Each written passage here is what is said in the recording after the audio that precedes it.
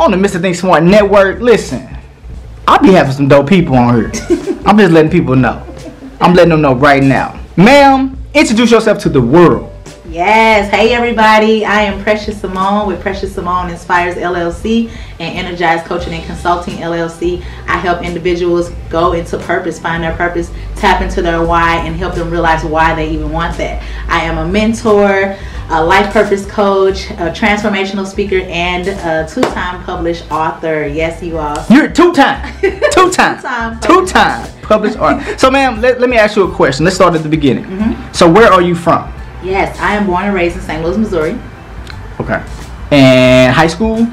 Of course, we asked the high school. You gotta ask the high school. You gotta know it. Oh, Ridner High School. Ridner High School? You went to Ridner? I went to Ridner. Okay, cool. And I'm okay with that. It's okay. You went to Ridner. Okay, I went to Berkeley. It's no longer here, but Ridner's still there, so it's all good. It's all good. South, though. Yeah. Yeah, it is. So let me ask you a question. So your childhood in the city of St. Louis, growing up as a woman, yes. How has your background inspired where you're going now? Oh, that's such a good question. I like that question. I'm glad you do. I'm excited to unpack that question because growing up, I grew up in a single parent household. My mom had 6 girls and 1 boy. My father passed when I was 5 years old, so I didn't have that grooming of a father in my life, but my mother was so strong and so amazing, and she really worked hard to give us the best that she could. We didn't even know that we went without, y'all. We played hide go seek, duck duck goose, red light, green light, freeze tag, everything you can think of. Rev over. I got a few folks who know Rev over. Rev over. Red light, green light, so much more old school, right? We went in the house when the street lights came on. That's the kind of life that I lived, double dutching. And again, we didn't know that we didn't have. However, my mom, she stopped at 10th grade, and she told all of my siblings and I that success for us was to complete high school. And I always had this nagging thing on the inside of me that knew that there was more, that desired more out of life and knew I wanted more for family. But again, there wasn't anybody around me to look up to. Again, there's no knock at family. There's no knock at any of them. It's just that my mom spent her time raising us and grooming us and developing us. And again, so success for me was complete high school. And so it was hard after I completed when I was going through high school. I was an athlete. I ran track. And there were people who would come along and talk to me about college and talk to me about my athletic abilities, and I was like, we don't talk about college in my home. We don't talk about those things, so that's not something that I aspired to do, but I knew that, again, there was always this aching and longing for so much more, which makes sense now while individuals will come along and talk to me about college and talk to me about, going on into my athletic career. Well, I had the wonderful opportunity to go off to college on a full ride track scholarship, and so I didn't have to pay for school. And again, I didn't know that college was for somebody like me. I guess, again, with my upbringing and nobody in my background, you asked me about how my childhood has influenced my background, did not necessarily have what I looked up to. However, these moments were created for me so that I could be successful. And so for me now, I paved the way for my nieces and nephews. I paved the way to show my siblings what's possible. I have sisters that have now graduated from college or starting businesses or different things now, and it's like, wow, this wasn't something that was in our background. However, your background, you can either let it limit you or defeat you, or you can use it to catapult you and push you to help you show your family what's possible. And so I keep going and grinding for them. I keep going because I know there's so much more. The hustle, as we call it. And so for me, my background has played a huge factor into me wanting more and dreaming more and desiring more, all because I believe we deserve more. We don't have to be limited. And I'm not going to say that there's not times where my background will come and whisper at me and say, how dare you swim this deep? How dare you dream that big? How dare you go that far? Nobody has gone that way. You're going to fall flat on your face. Success isn't for you. Who do you have to lean on to tell you that you should keep going? And I use those voices to say, you should keep going, you should keep trying, you should keep pushing, you should keep elevating, because those voices are a lie, and I can swim in the deep. Good answer. Good Lord. This is what happened when you deal with speakers. That's why people like, Joe, listen, Joe, don't step up like you on stage. I'm like, I got it. That was a good question. I do what I do. And I'm gonna do this for a very long time. Yeah, please don't stop. I got it. So let me ask another question. So when did you take the time after all of that and you realized that you wanted to be an entrepreneur, and you wanted to, not even just an entrepreneur, a female, a woman Entrepreneur. So of course. When did you in your mind say, I want to be an entrepreneur? Yes, I want to say about 2015 I was invited to this speaking engagement, and at that point when I saw the reactions of those women and the overwhelming feedback about my ability to communicate and my ability to help individuals transform and kind of see where they are in life, I said, wow, I have something of value. And most of the time we think when we have something of value, oh, that's just for that moment. But I realized that I have something that can help other people. And most of the time we are put here in life with solutions to help solve problems. And I'm like, well, I'm here to help people solve problems, whether that's to get unstuck, whether that's to come out of their past, whether that's to come out of their head, whether that's to come out of defeat and storms of life. I have the ability to help people connect to that place and help them come out of it. And so in 2015, I said, I am going for this. And so I started getting booked for speaking gigs, and then I started putting a price tag on it because I started finding my worth.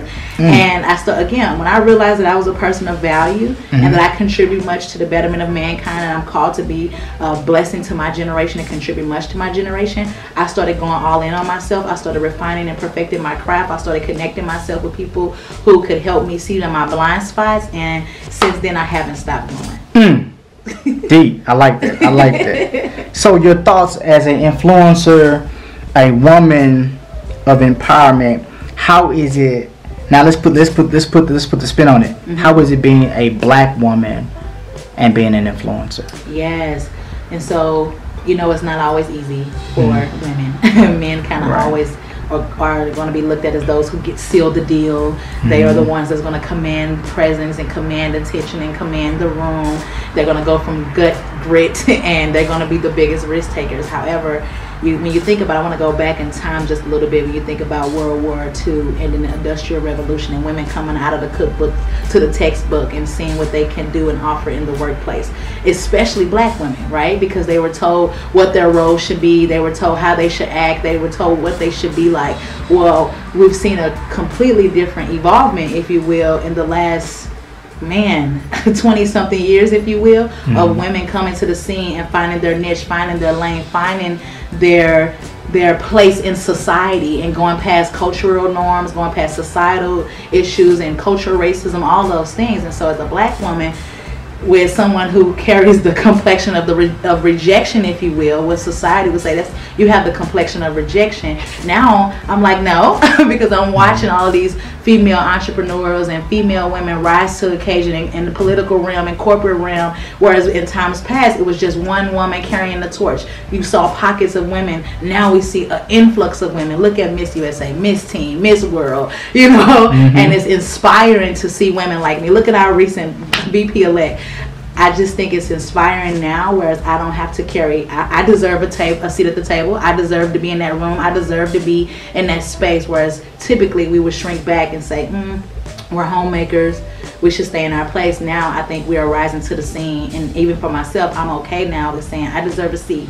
I deserve to be at the table. I deserve to be in the room. And I deserve to carry my voice and make my music loud in the earth. So now I'm excited because I'm seeing women in all spaces and all places, especially women who look like me, and it's encouraging for the younger generation. I'm a mentor, and I think it's important that they see women who look like them in places of influence. So let's talk about these books. Let's talk about the first book real quick.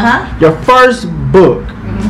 What inspired you to write that in such a way that you wrote it to gear toward the people so they can be empowered? Yes. So y'all believe it or not, I'm a dreamer. And so when I dream, different things come to me.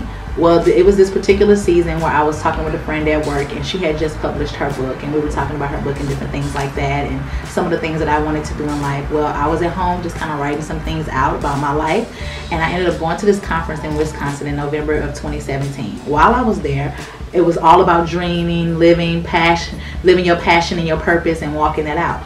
Well, this woman, I don't know how many of y'all people are faith, but I have to, I'm unapologetic about that, because I know we're living in a society where people want to logically, you know, delete the Lord, but I can't. You cannot, okay, that's another topic. But so while I was there, this woman spoke into my life, and she told me that there was a book on the inside of me. Now, mind you, I had already been dreaming, had been writing things out. I go home from that conference, and I have a dream about this book, and the whole title came to me, and I was like, whoa, wow. And so I began to share with my friend at work and some other friends, and I was telling them all the different things, and I was like, I guess I'm supposed to share my journey of brokenness to wholeness, how I got whole, how I came into this place of healing. Well, I began to write, and within 30 to 45 days, the book was complete. I began to share my journey of heartbreak and getting healed and overcoming unforgiveness and bitterness and rage and all of those things because of lacking a father and different relationship battles. And so that first book is confronting the age-old question, why me? Because we all ask it. We all deal with why me? And I talk about why not you? Why not you to go through those things? And it's an inspired journey from pity to purpose, overcoming the pity of why me and getting to the purpose of why me, the reasons why you had to go through it. So I was inspired from a dream and my story to share my healing journey with people. Excellent. So now the second one, you can have you released it tomorrow? November the 11th, 2020. Now they might not see this tomorrow, but by the time you see this, it's already, go get it because it's already gonna be out. Amazon Kindle is gonna be out there live for them to see the book. And what's the name of it? That book is Whatever It Takes. Evolve. It's all about growth. It's all no, I don't even want you to talk about it. Go get it. Okay. Go get it. I want them to go get it. I want them to research it. I want them to look it up. Okay. You already told them where it is. I want them to do some research. That's what our people don't do. They don't do their own research. They want somebody to walk them and hold their hand. That's true. We not holding nobody. Hey, ain't nobody coming to save you. That's right. Ain't nobody coming to save you. You better say you gotta save yourself. Gotta save yourself. And that's biblical. That is biblical. You gotta do that. I can appreciate this. Exactly.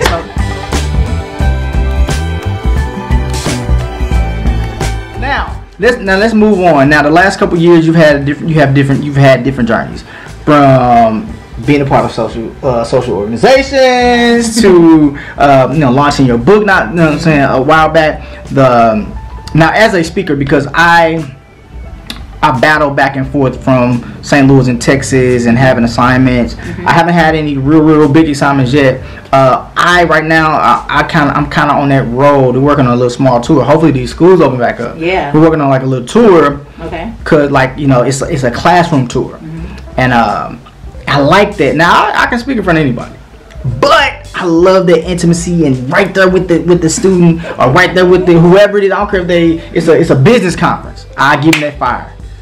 But how has that journey been this last year during COVID? I've had to pivot, of course. I've had to make several shifts with Zooms and live streams, which is so good that I actually was prepared, because there were times where I actually did Zooms and I did different StreamYards and stuff like that, but I didn't know that it would be beneficial in this time. And so I've been on lives with schools, I've been on lives with different organizations, and it's actually been beneficial because you can bring that energy to the screen. If it's who you are, it's going to translate.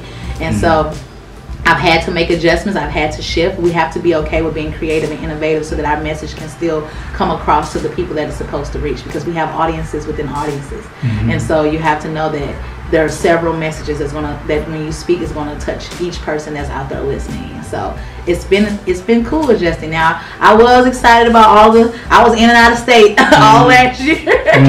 And so it was different getting adjusted to it at the top of COVID. However, now I have, like I said, since pivoted and essentially evolved and have taken on different speaking opportunities on the Zoom as well on different lives that I can say it still translate and people's hearts are still reached. That's good. I should have said this in the beginning, no, but I did not.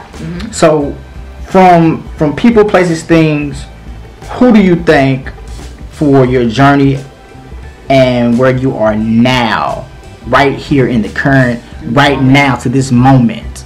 Man, I have so many people that I can list off and thank, and I would hate to miss some names, but if I can name some: Christy Jackson, Keisha Kent, Vivia Lopez, Shakita Anderson, my friends from Christian, who's always putting a plug out there. I haven't had to apply for several jobs in years because she's always plugging me and thinking I'm a great asset to organizations. I haven't had to apply, and so I thank her for always being that person and network me and put my name in spaces. Get you some people who put your name in spaces. She's working as a manager.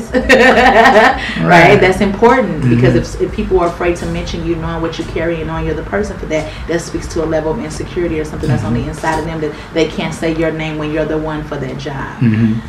Ooh, so many. Dorlicia Menzie, one of my really close friends. Who else? I mean, it's if you miss them, just say, listen. Y'all know who you are. You know who you are. Listen. It's a lot of y'all. Yeah. I can't thank God enough for you all for the push, for challenging me, Pamela Davis for pushing me, Melissa Douglas. You all have poured into me and have helped strengthen me as a woman, and I'm grateful for you all.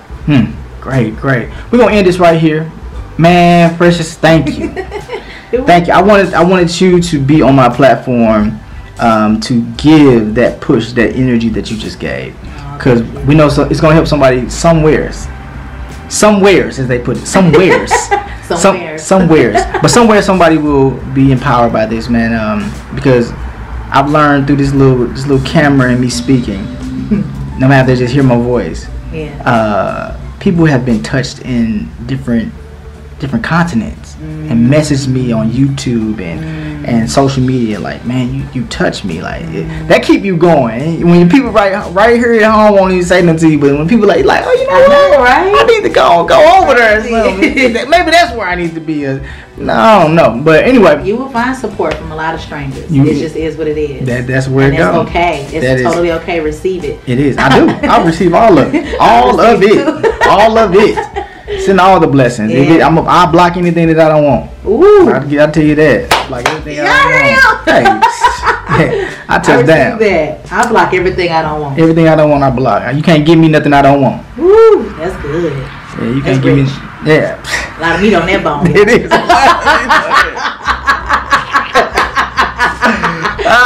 But people can't. You know what?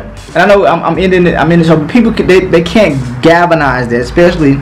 I hate to say it, being raised in the church, and learning both sides of the natural and the spirit. We're learning the spiritual first, and then the natural second, and then knowing that it all really works together. Exactly.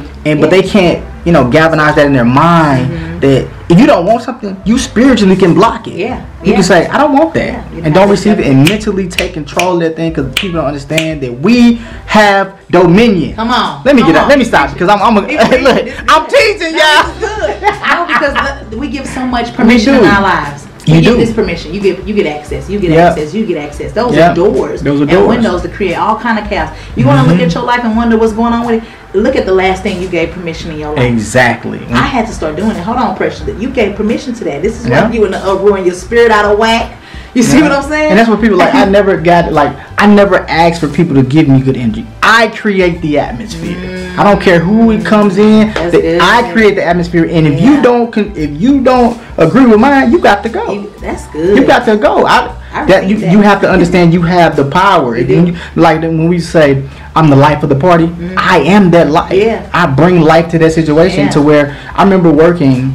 When I was working at Harris State University, when I was working as a director there, I can be in the students loved to be in my office because it was good energy. And then people who had a bad attitude, when they came, you either transition to a good time, or if you wanted to stay mad because that's what you chose to stay, you had to leave. You couldn't be because you like, I can't be around these happy people. Yeah. These happy. So I was like, well, that's on you. Well, I see y'all later. Y'all too. Y'all don't know what. I was like, I didn't know what it was then, but I was like, peace. People get to tell you too much. No. Yeah, if people understand that if they know that how much energy they had inside of them, you can change a room. You know what I'm saying? You can that people don't know how much you asking for somebody to give you energy that you can galvanize yourself. Come on, man. Let me stop. Listen. I thank you. Mr. Think Smart.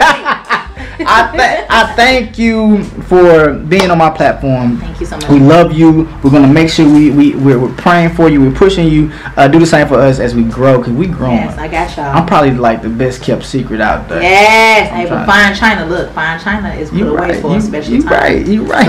So trust me. He will take your platform like this. He'll say, let me get the door for you. Let me get the door for you. You're gonna be up here wondering, how did I get up here? And now I'm the humility you carry. Thank you. And you know what? People don't understand it because I'm an only child. But my mom, my dad I have two sisters, but we have different mothers. We live in different households. I came up by myself. I had cousins. Wow. A lot of them, and people like, Joe, you ain't spoiled. I'm like, my mom ain't spoiled me. I'm from the hood. Boy, we ain't got it. Okay, we ain't got it. I ain't got it. What you crying for? You can't get it. Yeah. That's what it is. But thank you again. We're going to end it right here. Thank you again. But what I want you to do before you leave is drop your platforms, drop all your information so people can find you. Yes, you can find me on Instagram, Precious Simone Inspires. You can find me on Facebook, Precious Smith, or you can like my business page, Precious Simone Inspires LLC, LinkedIn, Precious Smith, and lastly, YouTube, Precious Simone Inspires. Queen of inspiration, y'all. There you have it. Thank you again. No problem.